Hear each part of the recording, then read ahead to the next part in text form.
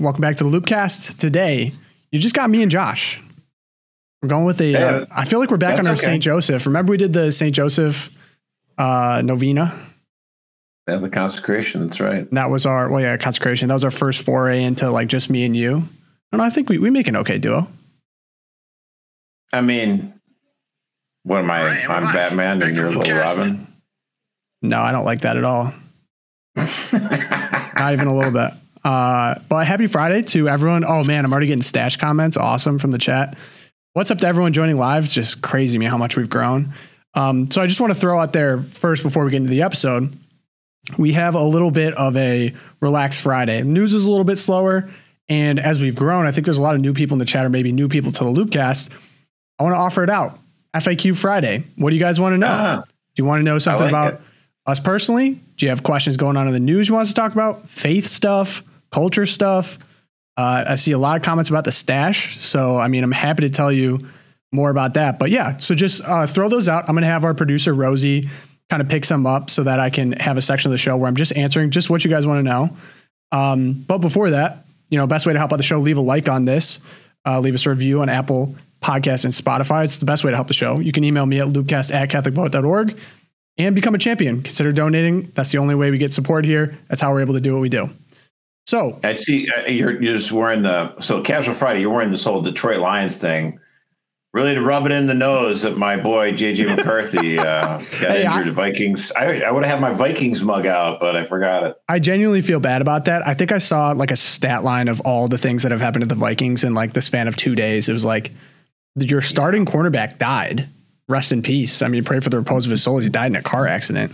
And then JJ McCarthy out for the year, torn meniscus. The next cornerback up tore something too. It's not looking good for the Vikes. Gosh, it's rough. You're not talking about Tim Walls, are you? Yeah, no, I meant the Addison kid. Oh yeah, that was unfortunate. Yeah, but the Lions full steam ahead. Super Bowl, calling it now. You guys can clip this. Remind me when we probably don't. But the Oracle says, unfortunately, I think the Packers are going to defeat you. I hate that take. I really hate that take because that's not what I like. I'm just telling you. Cool. If we got any Lions fans in the chat, let me know. Lions are overrated. I need some support. But if we get into today's topic, so Kamala Harris just announced some of her first policies, I think, of her campaign. And we get into Kamalenomics, as I'm calling it. So some of the first proposals, I'm just going to give a broad summary of what she's thrown out there so far. She's going to announce more at her rally today. But we have price controls. So she is recommending to some anti-gouging measures, as she's calling them. Us in the economics community call that price controls. She recommended a $6,000 tax credit for children. She is offering $25,000 to first-time home buyers. Also, she is announcing that there's some type of incentive structure with builders to build homes more geared towards first-time home buyers. Not sure the specifics on that. And yeah, I think that's taking on big pharma. She's saying she's doing some caps on insurance stuff, some caps on drugs. She's unveiling all this on Friday. Now, if this sounds familiar to you, it should. Because just about 3 weeks ago, I think she was ripping on JD Vance for the tax credit. I have a screen share to prove it here. Oh, it's not being shared. Let me pull that up. Go ahead, Josh. I'll set that up real quick. Sorry. It's never. We never go without some sort of tech issues. I swear, like the devil's after us every time. But you're right, because it was just JD Vance over the weekend that had talked about a $5,000 child tax credit, and then a couple of weeks earlier, you're right, the Kamala campaign was like, "How dare you say that some people should have to pay higher taxes than others?" Yeah, I have the clip. We got the clip now. Yep. That problem. I think it's simple, and I'll go back to something I said earlier about we need to reward the things that we think are good and punish the things that we think are bad. So you talk about tax policy. Let's tax the things that are bad and not tax the things that are good. If you're making $100,000, $400,000 a year, and you've got 3 kids, you should pay a different, lower tax rate than if you're making the same amount of money and you don't have any kids. It's that simple. I totally agree. So for the audio listeners, this is from Kamala HQ. She said, JD Vance says adults without children should have their taxes raised because we should, quote, punish the things we think are bad, end quote. I mean, on that. I think he could have set it up a little bit better. Like if you're going to talk about using the tax code to punish the things that are bad, then you say like, sin taxes like gambling or marijuana. Like if you're going to have this stuff illegal, have this stuff be legal, tax it at a higher rate because you want kind of less of it. But then you don't want to come off sounding like you want less, use the tax code to tax people who don't have enough kids. You should only focus on the positive because there are people who would like to have more kids who maybe don't have any kids at all and they'd love to have kids. So you should always try to frame it, I would say, in the positive. So some people, pro-family people said, oh, Kamala is kind of attacking him a little bit unfairly. It's like, well, he did kind of frame it in a way that allowed them to say, are you saying that it's bad not to have kids? So, I would have not done that, but again, it's one of those interviews off the cuff, hour-long conversations. You're just kind of riffing. And of course, anytime you have something like that a couple of years ago, long conversation, you can, kind of chop it up in certain ways. I know what he means, like in general, like the tax code, like if you think there's a problem with too much, like, Chinese imports that are undercutting certain markets, then yeah, you punish that with a tariff or something like that. So that, this idea that we have to be completely purely libertarian on all economic policies, I disagree with. I think we can, punish the things that we think are bad. So, tax gambling, tax marijuana, whatever the heck it is. I'd rather not have marijuana legal anyway. Yeah, but you're zeroing in on the specifics of what he said. You're not even talking about the shamelessness of just straight copying. I mean, he proposed a $5,000 child tax credit. She just ups it to $6,000 and pretends like she never criticized him for it. And so now here's the thing. A lot of pro-family Catholics are going to say $5,000, $6,000, both of these sound great. We love it. And by the way, as a father of 6, I don't hate the idea of a child tax credit being increased, obviously, especially as I'm looking at tuition bills for 3 different Catholic schools next year. Oh, painful. So, but we have to think about this. What the Kamala Harris campaign is intending to do is to use an expanded child tax credit like they did before when they had when they first got into office with the COVID bill. They want to use it as basically taking money from the rich and giving it to the poor in a sense, because what they want to do is have it completely refundable. What does this mean? Like some of this stuff gets weird, but the whole point is like, let's say you have, the child tax credit goes up to $5,000. Okay, great. So I have 6 kids. That's $30,000 in taxes I could get credits against. That's pretty awesome, right? Well, what if I only paid like $15,000 in taxes? Well, then the tax code would say, well, okay, you're not going to pay $15,000 anymore. You pay 0. That's awesome. But what they want to make by making it refundable is you would get the full $3,000 no matter how much you paid in taxes. Well, what if I only paid like $3,000 in taxes? I would get a check for $30,000 minus the 3, like that, like that's crazy. Why would I get $27,000? That's not a tax credit. It's basically just a welfare payment at that point. So that's the concern, is that the Democratic Party realized they can mobilize the child tax credit as a welfare payment by just making it, quote, fully refundable. Now, I would actually be sort of okay with this because, look, we don't just pay income taxes. We pay Social Security taxes too. And so maybe what we do, I don't know why I get that bubble up now. That was funny. Maybe what we should do is offer up, like that the tax credit could count against both your income tax as well as your Social Security taxes. But then it should only be up to how much tax dollars you pay. You shouldn't just suddenly get like massive checks for every kid you have from the federal government. That doesn't seem to be the right idea at all. I appreciate the deep analysis. I mean, to me, I just think this is the entire strategy has been good vibes on the Kamala side and then just copy everything Trump does. I mean, we get tax on tips. We get a child credit now. It's like take all the best now ideas. She's tough on the border. Right. Tough on the border. I mean, it really is a test to me in how much you can just gaslight and change your positions at the last second, change your candidate at the last second and see what sticks. I mean, it's so shameless. I saw we got Cave Bear in the chat. I've got an idea: lower inflation and basic costs, and maybe taxpayers could afford purchasing a new house. Do we really need more bonus tax incentives from one hand while overtaxing with the other? Now, I thought a lot about this, and the one that really stuck out to me about all of her proposals here is the price controls, because I even saw an opinion from the Washington Post opinion, when your opponent calls you a communist, maybe don't propose price controls. And spot on. Pretty good idea. Pretty good idea. And because I was just thinking, like, even the term price controls, I know she's calling it anti-gouging, which is kind of a cute way of saying it. I mean, got to brush off my economics hat here for a second. It never works. Makes me so mad. It never works. And we have so many examples of it not working. I mean, I think to Russia, I think to China, and as of recent, Venezuela. And I've actually had a few people ask me, hey, what was that chart that Josh read down on Venezuela? Because we covered the election, and then we covered how quickly they kind of fell into communism. And if you guys don't mind, basically someone was like, hey, just look into Venezuela. You'll find out exactly what happens with price controls. And I was like, okay, I just genuinely was curious. I'm not super familiar. So I went in and did a bunch of research. And yeah, it's not great. We had it in our own country too. No. We had it in this. I love Richard Nixon, but he screwed up with price controls in the early 70s, and Ford and Carter both implemented it in different ways.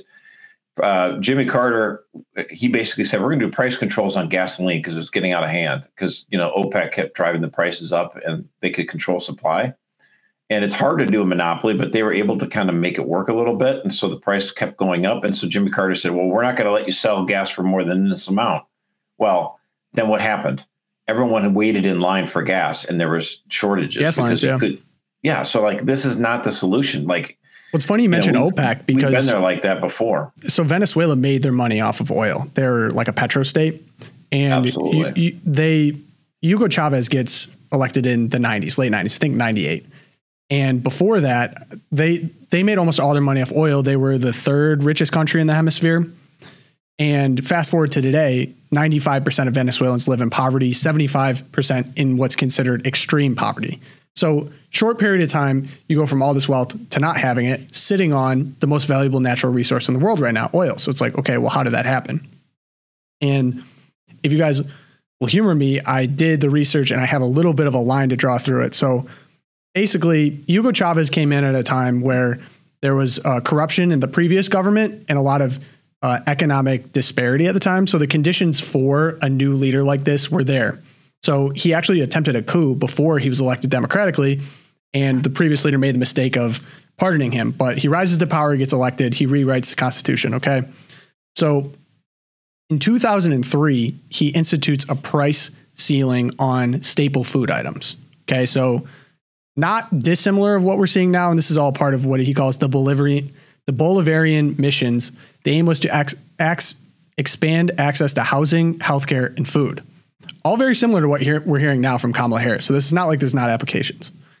So there's an abundance of instances in 2009 after these price caps where Hugo Chavez was ordering the military to seize rice farms and make them produce at full capacity, which Chavez feared they were withholding from considering the price ceiling. So basic economics, I'm just going to go on the summary before we go into it. We have, when price ceilings are implemented, the price coordination mechanism is flipped. An artificially low price set by the government leads to a spike in demand, whereas the producers are not willing to sell at the price considering that their profit margins drop considerably. As demand exceeds supply, shortages emerge and consumers are left to cope with them or deal with inferior quality goods in the market. This leads to lower consumer welfare. Examples of this is this burgeoning black market that developed in Venezuela, where doctors and lawyers were making more money smuggling food into the country than their actual profession, which is crazy to think, but this is all happening in the early 2000s. So the government imposed this fair price goods, and goods simply weren't available at the markets because it wasn't profitable for producers. I mean, basic supply and demand. So in 2008, we see the government of Venezuela spending nearly $7.5 billion in procuring basic food items. But even then, high levels of incompetence and deep-seated corruption led to the food rotting before it could even reach the supermarket shelves. The food shortage rates rose between 10% and 20% from 2010 to 2013. By mid-2011, food prices soared to 9 times as high as they were before the price controls. So then you get in 2014, Chavez's successor, Nicolas Maduro, who's currently battling... Also a bad dude. Bad dude, battling to keep his power right now. He passed the Fair Prices Act, through which it banned profit margins above 30% and chalked out... Here we go. And chalked out prison terms for offenders of hoarding and overcharging. To ensure that the government's socialist economic strategy, informally called DECAZO, was being upheld, Maduro sent out inspection teams comprising of inspectors, lawyers, military personnel to check on fair prices, quote unquote, to carry out his Merry Christmas plan. Maduro sent about 34,000 officials as part of inspection teams to monitor the prices at the malls and shopping centers around the country. You know, here's what happens. Okay. So in our own country, we shut down, like 50% of our economy because of the COVID thing, which, after a couple of weeks, I thought, okay, you said 2 weeks for a cure. Why is this like 2 months? In some states, 2 years? Like, this is getting ridiculous, and it's not helpful for our economy. But Trump said, well, look, if people aren't able to get work, we got to at least throw them some money so that they have some assistance or whatever. And then we did that for a while. And then as things were starting to thaw and get better, it's like, okay, let's open up the economy. Let's move things along. But Biden gets into power. He's like, no. We need to do another big, fat, massive, bill giving out tons of money. And I remember saying, like, okay, great. I'll take my check, but this is dumb. This is going to be really bad. Oh, the stimmy checks? You're going to overheat the economy. There's going to be too many dollars in the market, and they're going to be chasing goods. And what people are going to do is they're going to take advantage of the low interest rates. They're going to buy up houses, and suddenly, people are going to get more house than they can afford, but such low rates, they won't care. And then the people after them aren't going to be able to buy houses. Hello, that's what we're dealing with right now. And also, everything is going to go up. My wife would be like, oh my gosh, the cost of eggs. Have you seen this? The cost of milk. I'm like, yeah, well, if suddenly the money has become funny and like, oh, if we owned a house, still, because we rent right now. If we owned a house, it would be worth so much more. If we hadn't sold that house, it's worth so much more money. It's like, is it really worth that much more money, or is our money worth less than it is? Right. Well, and here's the thing. What's going to happen? The prices creep up. So cost of eggs, the cost of milk, the cost of bacon, it all goes up, right? Mm-hmm. And then what invariably happens? The Democrats say, price gouging. You have Elizabeth Warren and you have now Kamala Harris saying, oh, the cost of all this stuff. They're greedy.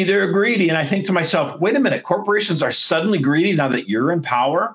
Right. And they weren't greedy when Trump was in power. Maybe we should vote for Trump again so we don't have our corporations being greedy again. Oh, well, Josh, but if you think about it, I'm thinking, I have to say, do you remember who passed the tie-breaking vote on the Inflation Reduction Act? That is Vice President Kamala Harris. Correct. We owe her that. And here's the thing. What is the profit margin on grocery stores? What do you think it is? Honestly, I know the answer. I just want to see. I'm putting you on the spot, just random person guessing, because you probably haven't done the research. I don't expect you to know. What do you think is the average profit margin for these grocery stores that are just, making so much money? This is the Vice President of the United States is so angry about these grocery stores and the massive profit margins they have. What do you think is the profit margin for grocery stores last year? Last year. Chats can throw out some guesses too. I'm going to say 10%. 10%. Let's see what the chat says. What we got, anyone? Oh, Anne-Marie Sullivan for the win. She got it? 1%. That is crazy. It is literally 1.2% profit margin. So when you buy $100 of groceries, that grocery store is profiting an evil $1.20. Wow. That is, come on, people. Like, there's certain industries where the profit margins are just not that big.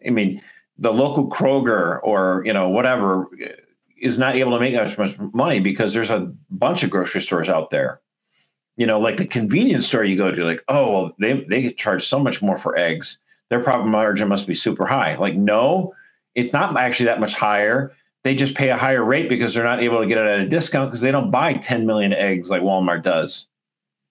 Yeah. So profit margin, it's a joke. The federal government's already taken 20% of their profits anyway through the corporation tax. Give me a break.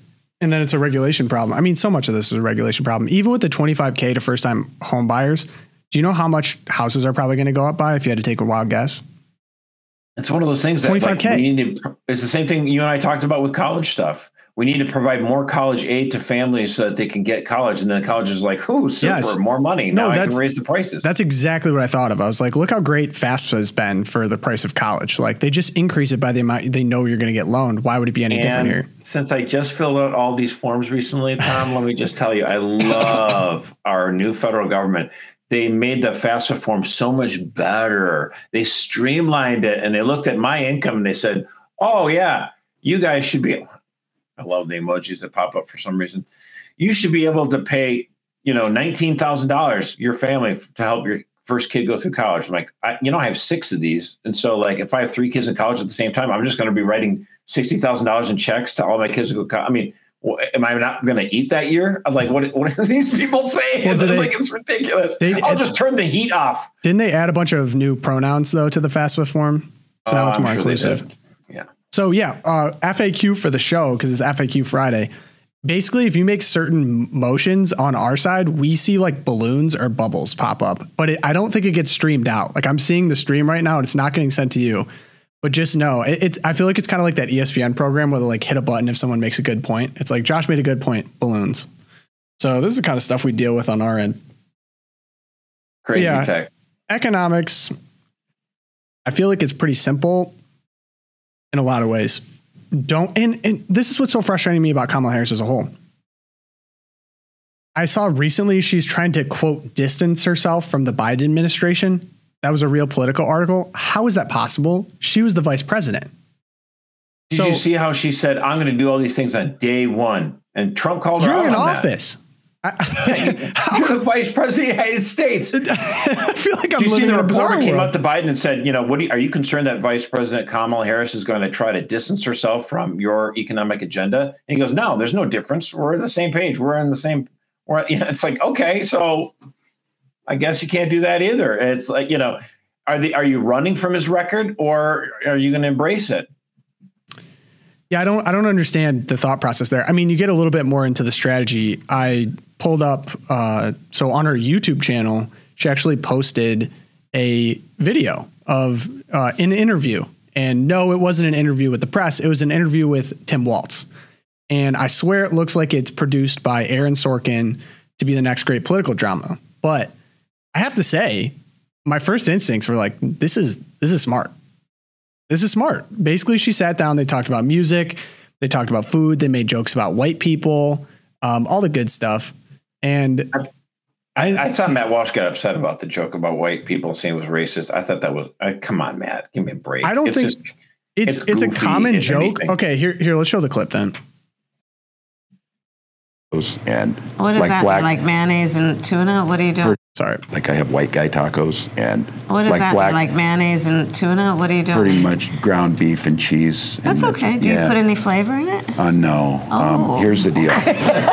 No, they said to be careful and let her know that black pepper is the top of the spice level in Minnesota, I'm the first vice president, I believe, who has ever grown chili peppers. I'm trying to expand my food knowledge. You know what? We've got some cantaloupes. You'll be fine. Yeah.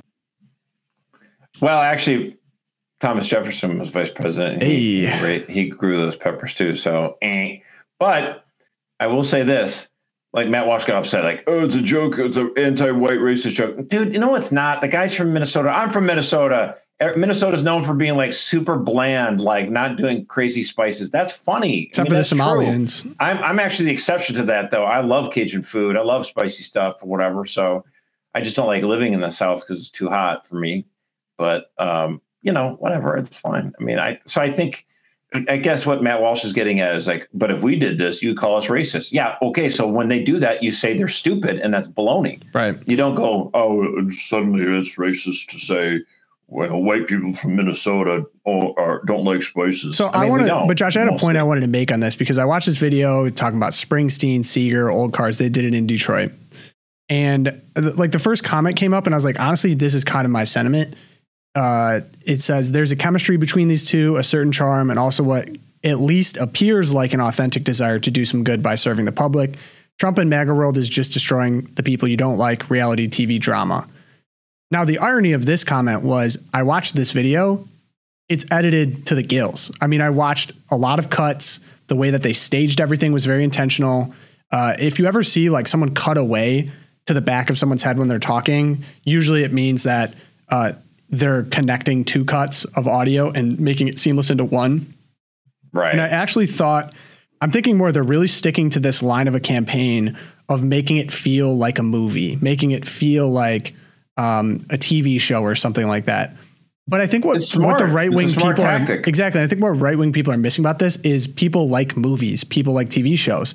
Example that came up was Aaron Sorkin, right? Aaron Sorkin famously did The Social Network, and I think he did Newsroom as well.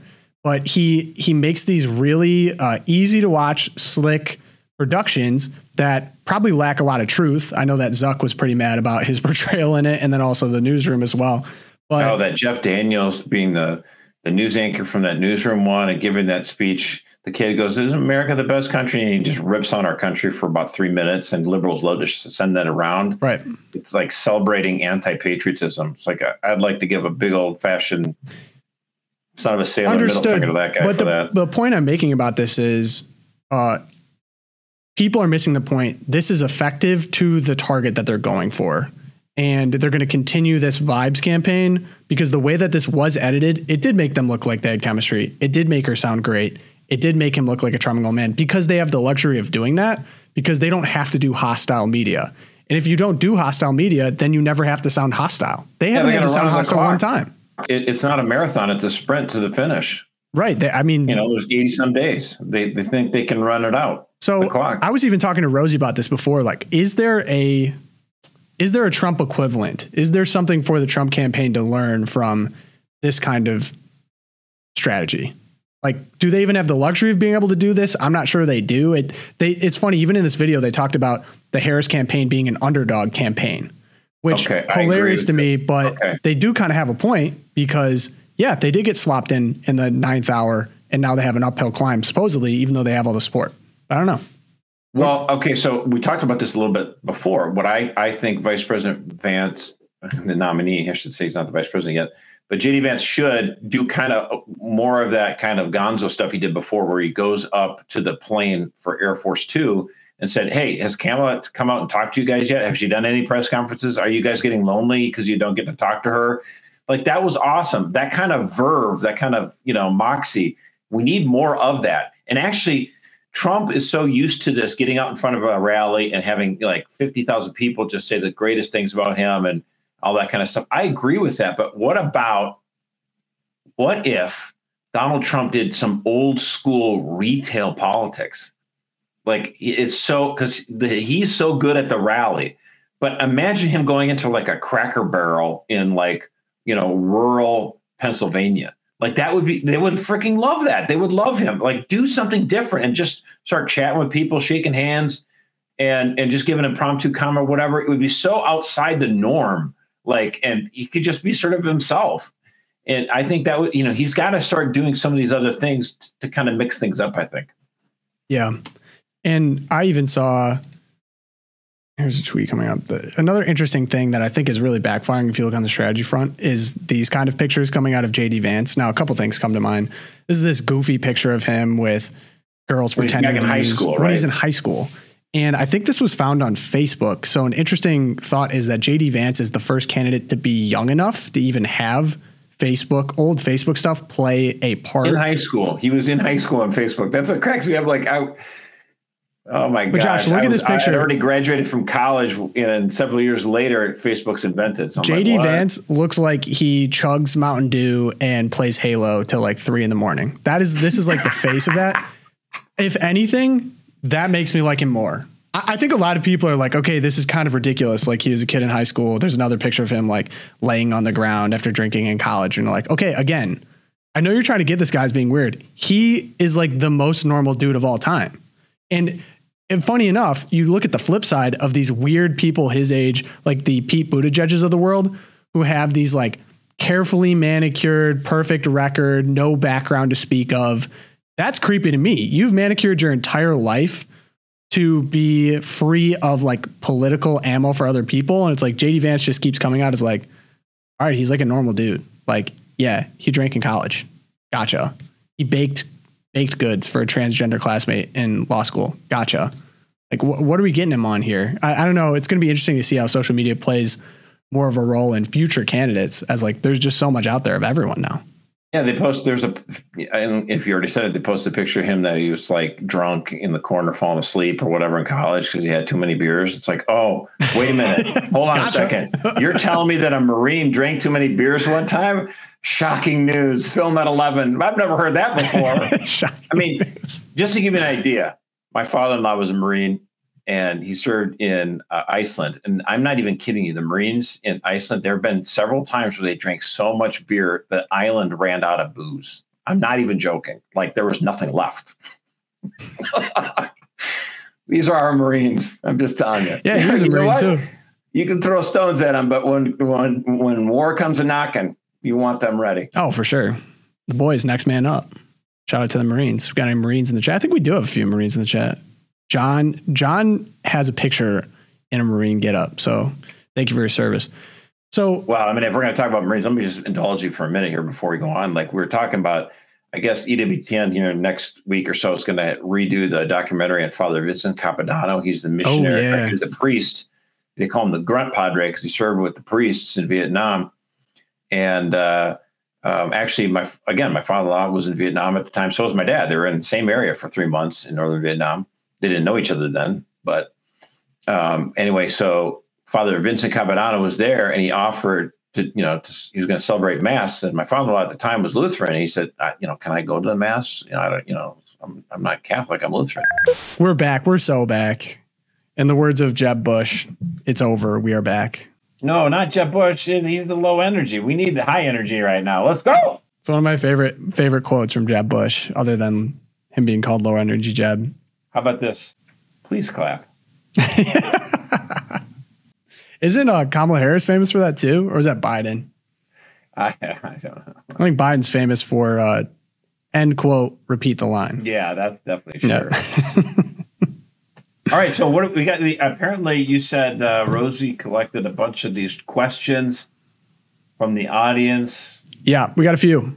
Let's get rolling on this stuff. And then, keep throwing them in right now. So we're going to go into the FAQs now, part of the show, FAQ Friday, as it's known.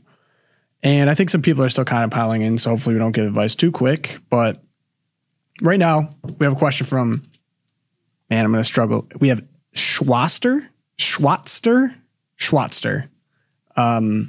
Need a little bit of explanation on that name, Schwatster. But the question that he put up is, too much politics are always a soul-sucking blech for me. But I know that I can detox by putting it on silent treatment for a few weeks. I know politics are your day job. How do you guys keep your heart, head, soul, etc. in check doing this full time? It's a good question. Honestly, number one is I go to confession a lot, actually. Honestly. Big facts. I make a point of going, at least every month for me, because it's a difficult enterprise. I think about people who work in different fields that are kind of difficult, like when you're in the medical field, they talk about the gallows humor, like the kind of jokes that you have to do just because otherwise you can get too emotional about what is going on before you, and you just need to perform as a professional. And so these sort of coping mechanisms that humans have sort of developed. But honestly, for me, it's, obviously I do the, prayer life. I try to do better about that, and I try to read for things. But like for me, I always try to think about with politics. I want to win, obviously, right? It's not a debate club. I actually want victory because I want fewer children aborted, and I want fewer children, mangled in genital mutilation. And I'd like to see our country return to prosperity. And I do think the 10 Commandments and the Constitution and the Bill of Rights are a way for human flourishing. So I'm very proud to fight on behalf of this stuff, right? And so, but it is kind of a grind at times, and it can be kind of grimy, and you have to fight back, and people name call, and the people who are in power don't want to let go of their power. And so, yeah, it can be difficult at times, but I'm reminded of this. Christ wins in the end. And that means, I have that confidence and assurance. And so whatever it may be, I know he gave his life for all of us. I can afford to take a few arrows. So let's fight on. Yeah. Agree with a lot of what you said. If I could add on so I have more like strategic thoughts and more practical thoughts. I think, and this is true for any profession, but especially in a profession that's heavily online, it's important to be in the know, but it's important to have sincere breaks. And for me, I really try to, like when I get home, have a long period of time where I don't have my phone on me, don't have technology on me. So having intentional breaks from being completely plugged in. And then I love sports. I've always loved sports, but I like to play golf, right? So I golf on Mondays. And when I golf, I don't have my phone with me. And that's just a period of time where I'm focused on one thing. Play pickup basketball.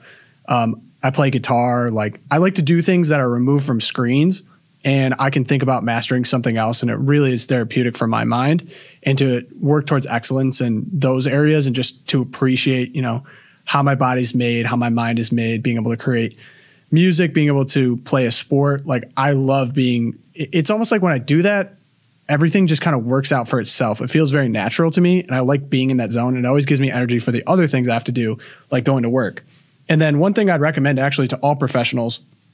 So I've just recently been praying prayer to St. Joseph the Worker, and it's crazy already the benefits that I've had personally of just starting out my day to have that mindset. And a few things from that prayer really stick out to me.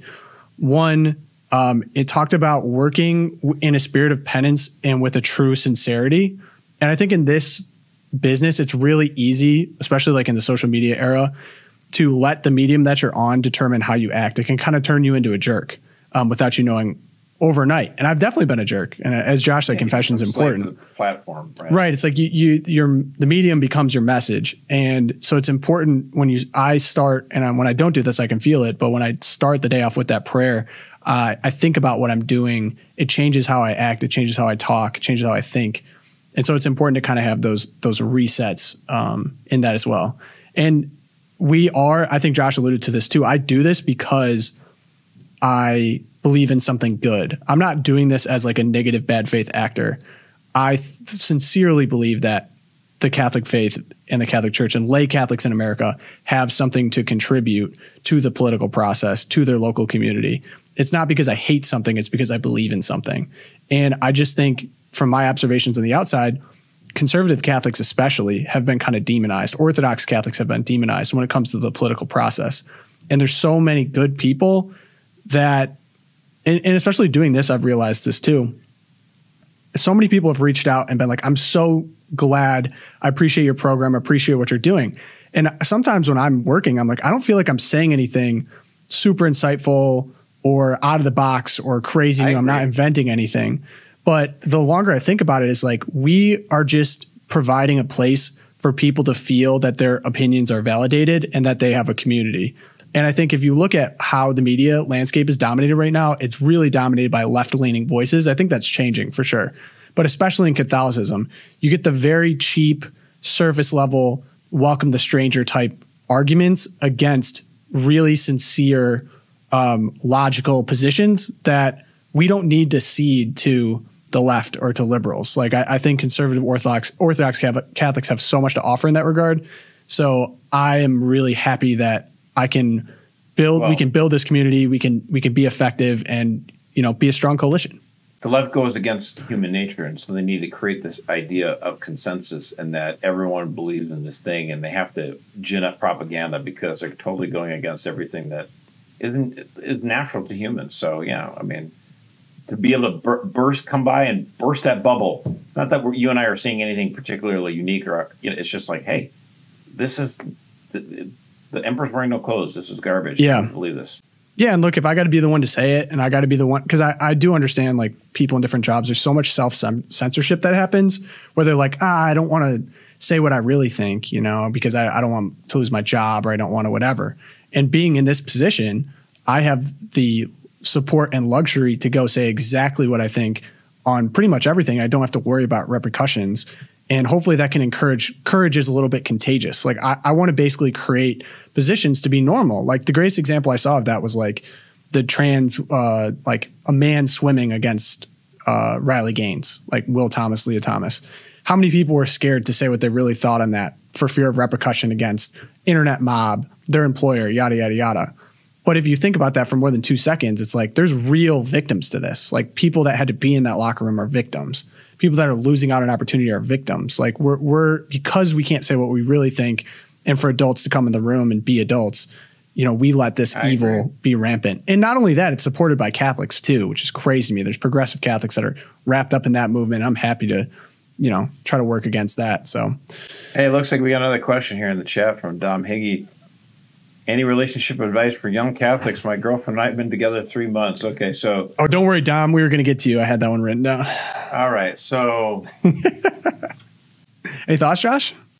Look, I know yesterday was the 20th anniversary of the first date I went on with my wife. And so that was on the Feast of the Assumption. And it didn't take me long to find out this lady was the one for me. I proposed to her in November, and we were married in July. So we were married, and actually that was the thing too. Like we met in the Diocese of Lansing, and they had a 9-month waiting period before we could get married. I'm like, dude, I'm already 26 or 27. Well, I'm not going to wait this long. This is crazy.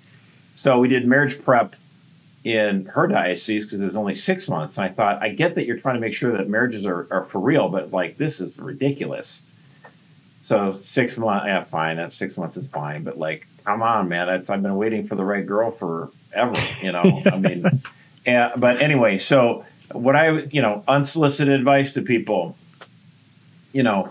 I think you need to have a common understanding of certain things, do you have the same faith tradition?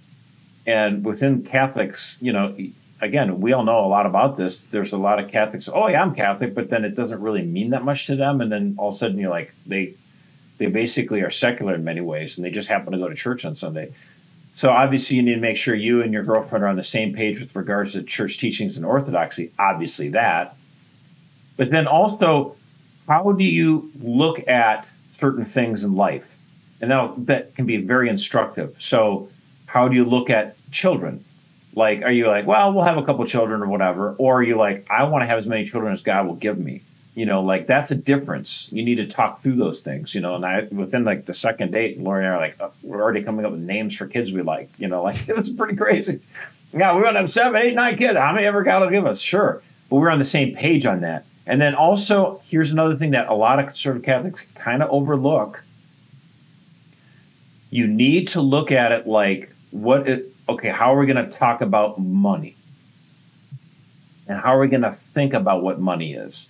And I kind of like, Dave Ramsey try to eliminate debt as much as possible. I'm for that. That's good, sure. But in general, you need to have the same approach.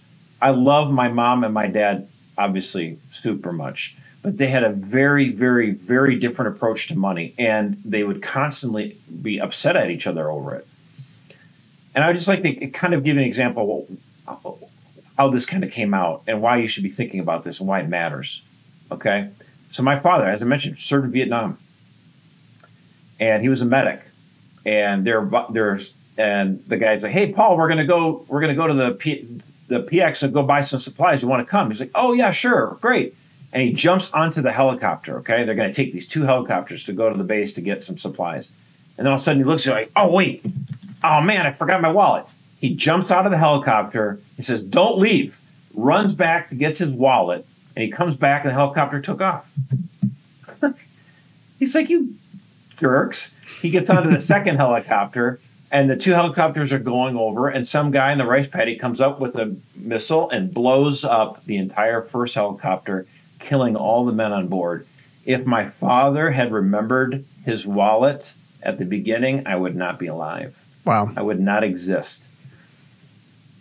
And that was a very humbling moment for him. And he thought to himself, oh my goodness, there but for the grace of God go I. And so he looks at it like, hey, let's go on that vacation. Let's do this. There might not be a tomorrow. So he takes that as a way of looking at how he spends his money. All right. And I had to tell my mom grew up in, farmland, everything. You're stretching every dollar. She was the first of 11 kids. She didn't get any luxuries at all.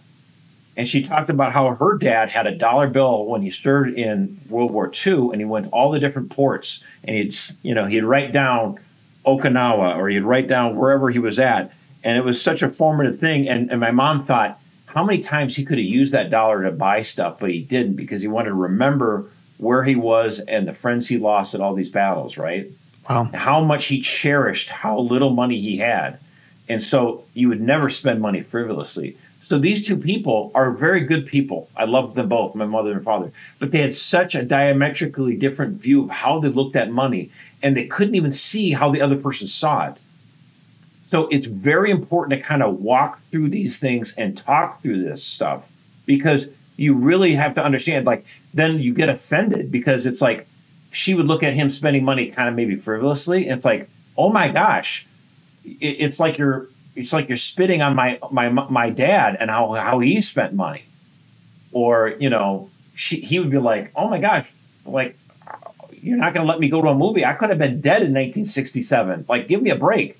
But they didn't say it like that. They just kind of kept those feelings inside and it bubbled up. You need to work through these things. And I observed this kind of stuff from my own mom and my dad so many times that my wife kind of jokingly calls me Dr. Phil.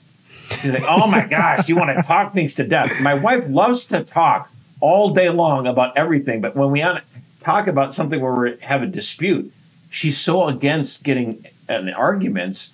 She's like, oh my gosh, your mom and dad like to argue all the time. I don't want to do this. But I tell you, when it comes to money, when it comes to kids, when it comes to some of these things, it is so important that you guys have an approach and you think about how you're doing this kind of stuff, because you've got to work some of these things out. God, how many times did Jesus talk about money in the Bible? A lot. A lot. Why? Money. Who cares about money? Money is only a means to something, but it is your livelihood. You work all day to earn the money you can to get the things to feed your family, to do the things you want to do. So it is important. And how you think about it, and how you think about your faith, and how you think about your children, they matter. And actually, priests should talk about all this stuff a lot more than they do. Josh, I see the resemblance to Dr. Phil. I mean, you guys are like, I get it. I mean, look, Dr. Phil isn't sexy, and he's on TV. They put him on there for a reason because he's smart, just like me. There you go. I mean, look, you and I, Tom, this is great. We're the bald and the beautiful. Hey, you stole that from a coworker. That one was used on you. Dom, first off, congrats, man. Sick to have a girlfriend, to be dating 3 months. That's awesome. Josh gave a lot of red meat. I'll give less red meat, maybe. You can never get flowers for your partner enough. So that's something I've kept into marriage. Maybe my advice is more like marriage based now, because I'm just. It's for your girl. Girls get flowers. Well, your girl. Yeah, of course. I'm saying for your girl. Okay. Yeah. I'm assuming. Yeah. Can't get flowers enough. Girls don't need to get the guys. I don't know what I would do with flowers. Yeah. I don't know what the male equivalent of flowers is. But if you surprise them by making a big steak. Yeah, I think a lot of what Josh said is true. I think just in my experience, we started having serious conversations so quickly because we were just on the same page about so many things. I think it's a huge help to have your faith as a central part of your relationship. I hope that you date someone that shares it. But for me personally, like, I see that pay dividends now in my marriage. Of we always went to mass together. We started dating in college, and we went to a Catholic college, so faith was completely central, because there's just so many times where you will come up short or she will come up short, and it's easy to get angry at each other about those things. But when you have like a bigger mission, a bigger connection beyond those kind of petty everyday things, it's not cliche to say you should be you should have the cross at the forefront. One thing that we did as a marriage tradition, it's a Croatian marriage tradition. We did the Croatian cross marriage tradition, where you hold on to a cross as you say your vows, and then you hang that cross above your bed. And the idea is that that's where you go whenever you have problems or whenever you have a strife. And so you have that above your bed, and that's where you go. You kneel and you pray before that. And we've done that many times. And so, yeah, just enjoy it, man. I'd say just really cherish it. I'd be serious about, what your intentions are. I think especially as I don't know how old you are, but especially if you're in your 20s, like, it doesn't take a lot of time. I don't know, this is a hot take. I'm not a huge fan of long engagements. No, I was engaged. No way.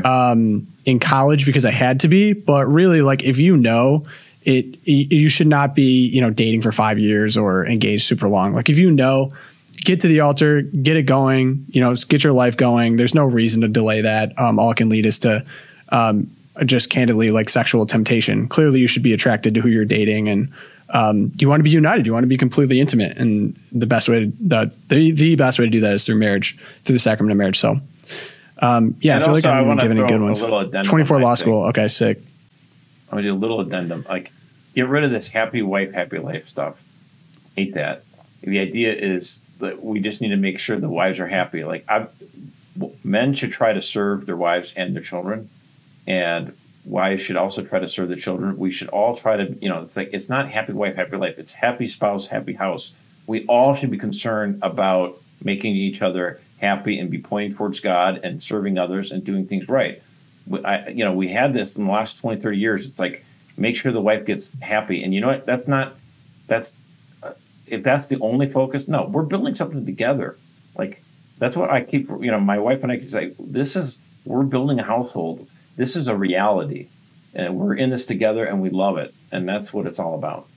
Oh, and if you guys are getting close to engagement, so we got married around COVID. So we had a weird process. Highly recommend. There's a book called Better Together. It's actually a dynamic Catholic product, but this was one of the best things that my wife and I ever did. Started a ton of conversations we didn't even know we wanted to have. So Better Together, highly recommend. It starts with a passage that made me cry straight away. It's something I buy for friends that are engaged.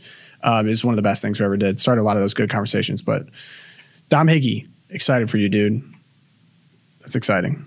So final question do we have? Okay, yeah, final question before we have to move on to the Twilight Zone here. We should make this a regular segment so we get more questions.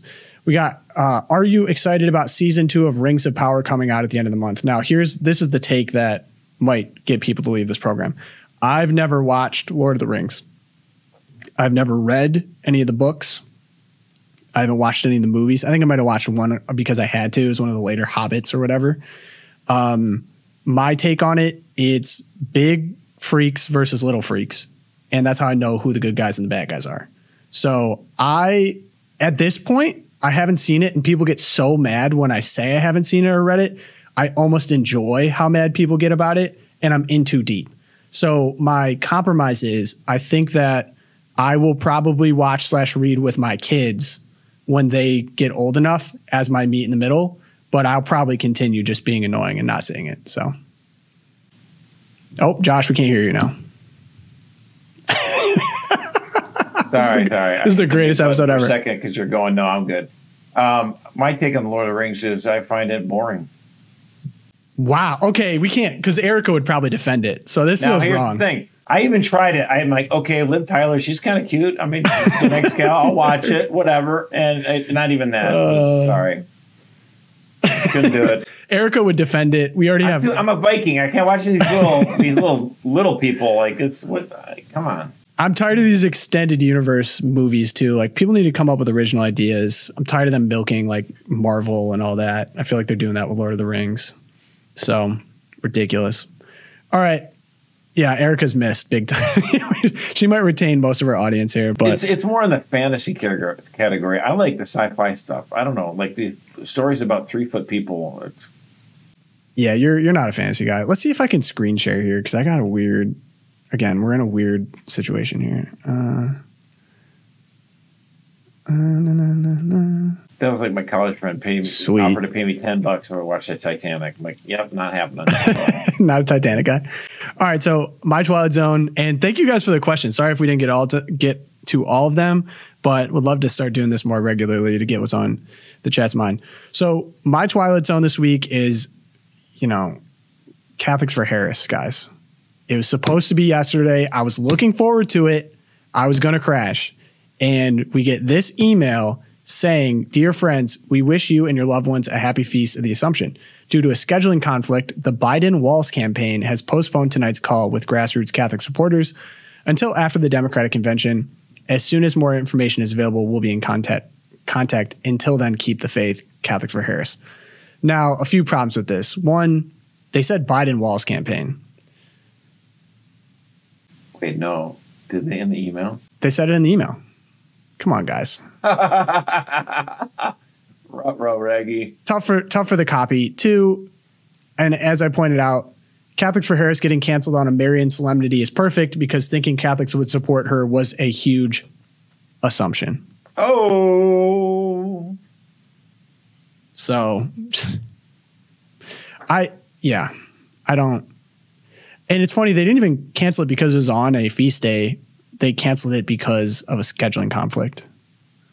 So Catholic for Harris in shambles. You know, the Catholics for Harris guy, I told him, you want to come on the LOOPCast, we can talk about this stuff. He didn't take me up on the effort, though. Was he was the one that maybe hacked the stream. That's why we went down. Retaliation for me making puns about his poorly run initiative. I love it.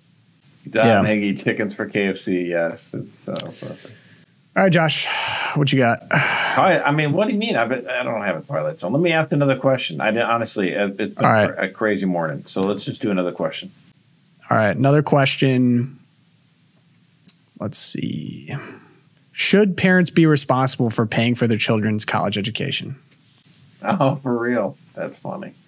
I'm literally writing checks today to speak of it. Thoughts?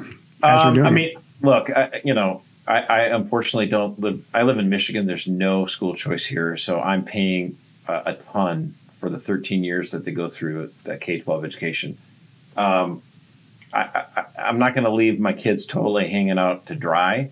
I said I can't support. I can only do like maybe 1/5 of what the cost is, but the rest has to be on you. You need to understand. Does this make sense? And we sat down, we talked about it and looked at it. Like, they're going to give you this scholarship.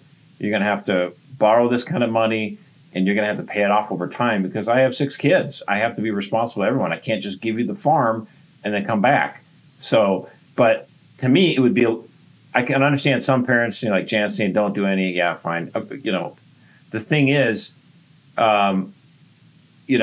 it's kind of unrealistic to say I'm going to pay $5-6 grand for her for each year she's in high school and then do $0 when she gets to college. So I'm not going to do that.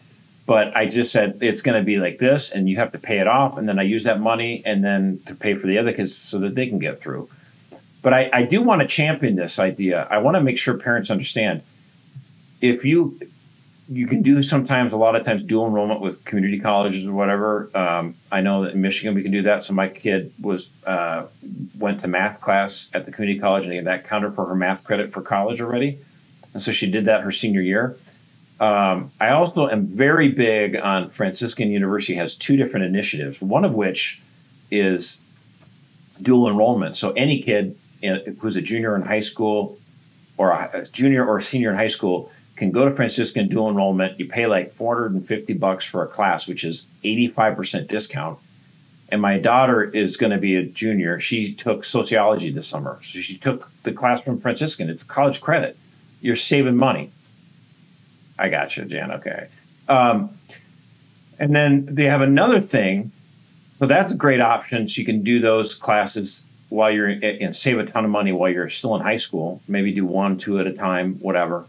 They also have another thing. If you are going to a Chesterton high school, or if you're doing like a Colby homeschool academy stuff, you can actually get the high school classes that you're already taking, whether it's chemistry, philosophy, history, whatever. And you can take tests through Franciscan University and get college credit for those classes, as many as 24 credit hours in your junior and senior years total. And so we only found out about this a little bit late, so my first daughter didn't get as much of that done. But dude, all the rest of my kids, they could end up graduating from high school and be equivalent, basically a college sophomore already. And so those are opportunities. I think I can't say enough about it. Go to Franciscan, check out their dual enrollment program, and if you go to a Chesterton school, which my kids go to Chesterton High School, find out about that Advantage program that they have. Those are great ways you can save some serious moolah. Yeah. I think on just a principle level, I don't think you owe it. Like you don't owe to your children to pay for their college education. However, if you have the opportunity to, and you think it would be good for them and effective, then I think it's great if people can. I know for me personally, like my dad helped me out a little bit.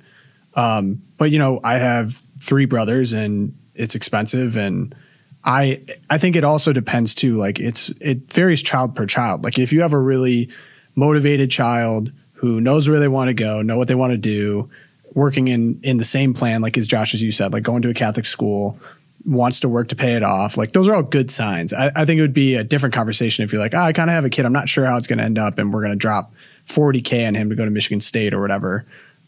Probably not. So I think it varies situation to situation. It's nice to get a little bit of help. There's a lot of ways to hack the system. I think it has to make sense. And back to the Catholic school perspective, even just for me, I'm just thinking about how different my life turned out because I went to Ave Maria. Like I met my wife there. I formed a lot of my like faith and formed a lot of my academic opinions there. I got great access to incredible professors. So if I would have gone somewhere else, I'm curious how it would have turned out. So much of college at Ave Maria was the community and the fact that everyone lived on campus and we did have sacraments available to us all the time. And we were away from a lot of things. So it almost kind of felt like a retreat. It was very formative. So I really think if it's good, if your child is built for college and you think they'll succeed, they have a good plan, and you want to send them to a place where they can meet a future spouse so they can really form themselves. Like I'd be more than happy to help my children do that. But in the same way, I'd be happy if I had a child who was good with their hands and wanted to do something in the trades. I'd be happy to support that as well. I'm not just saying like has to go to college. I want to look at all options for sure because I think every child is different. But just a long answer short, I mean, no one owes that, I think, to their children, but it's great if you can. Yeah, give them assistance and help them understand that they need to work for it as well. I mean, it's going to make them a better person long term if they understand that they have to roll up their sleeves and get to work. So don't give them everything, obviously. But, yeah, you know, give them a good assist, obviously. Yeah, that's like my biggest fear is like raising entitled children because I recognize that in other people, and it's one of my least favorite qualities in anyone, period. George W. Bush, when, in the early 1990s, he asked Karl Rove to put together a report on what had happened to the children of presidents. And he looked over this report, with the exception of John Quincy Adams. It was a sad, sad, sad history of people who just coasted, didn't do anything. They became losers. And he just said, I got to turn my life around. And so then he's like, I'm going to be, so he gets involved, becomes president of the Texas Rangers, runs for governor. And I think he was a crappy president. But at least, he understood you don't want to have entitled children. You need to make a career for yourself. A career for yourself. And so, I mean, that's incumbent upon all of us to make sure we don't raise entitled brats. Yep.